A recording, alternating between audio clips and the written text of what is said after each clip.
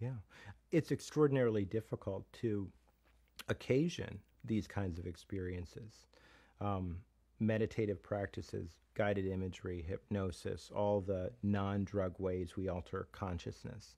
Um, it's extraordinarily difficult to move into those spaces on our own, even with considerable dedication and training.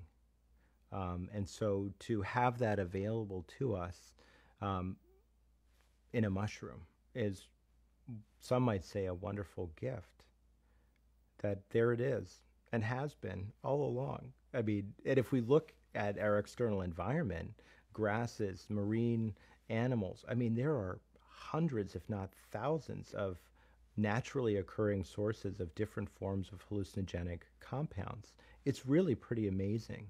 They're all around us, um, but we don't see them. We're not even aware of them, but there they are.